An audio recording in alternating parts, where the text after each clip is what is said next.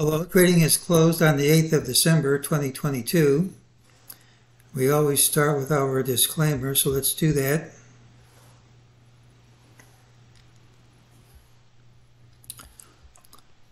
This is my trading plan for tomorrow, which is December the 9th. Remember, my plan can be wrong, my whole idea can be wrong. Any trade you make should be at your own risk. Futures are down about 10 handles when I recorded my video yesterday. I was looking for a move up right from the open in spite of that, and that's what we got. It's a reminder of what we said.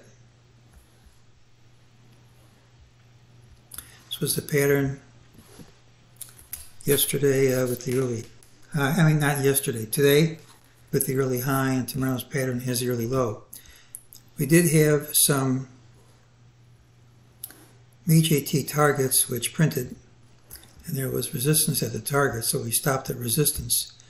The numbers we cross off the list are 39.6182, 39.6955.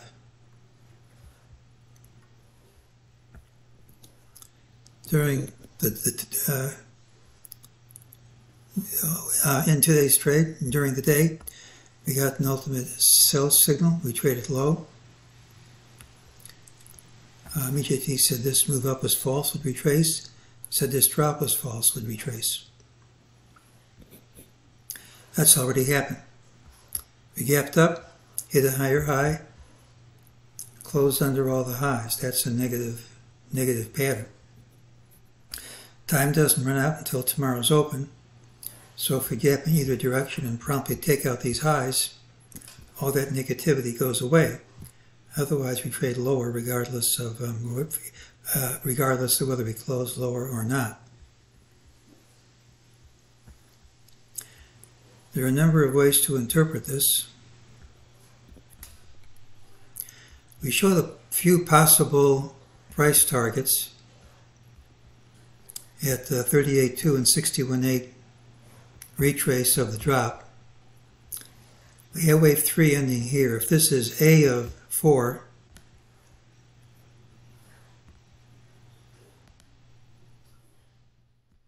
and you set it equal to 61.8%, if that's B, you'll hit your target right on the nose at 40.30. So bulls are going to have to go up over these highs fast to keep this rally going, and if they do, the waves balance out around 40.30, and that's a reasonable target. That isn't the only way you can count this. It's possible to count this as wave 4 is complete, because you've got a 3-wave structure. And if that's true, these 5 waves are wave 1, that's wave 2, this impulse is 1 of 3, that's 2 of 3, and we could have wave 3 of 5 down. So how do you tell if this is the end of blue 4 or if that's just A of 4? Well, there really is no perfect way. One way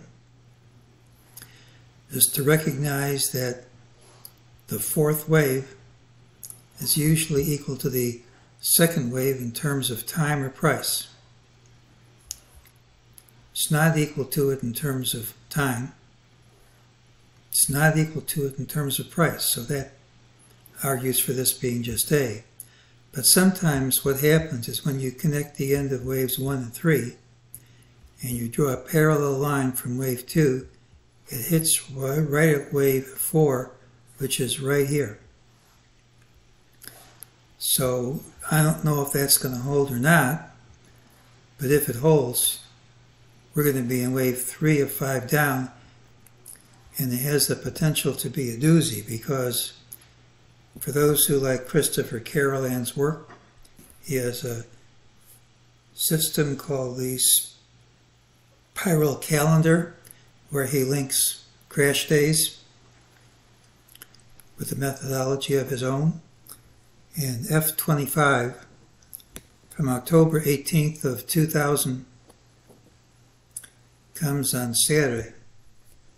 Well, if it comes on Saturday, that as far as his system works, it comes either tomorrow, Friday, or Monday. but there really is a 3-day window in either direction. So if we do start down, it doesn't guarantee you'll have a crash. Just because it's his F25 day, it means it's a candidate for a crash. It doesn't mean you have to crash. A lot of these F days come and go and nothing happens. But if we do start down, it'll be a third wave, probably of multiple degree, and it will come in a potential crash window based on Carol Ann's work. So if you want this to go further, you really want to take these highs out early, because if we start down with conviction, it's a potential crash wave in wave blue 5.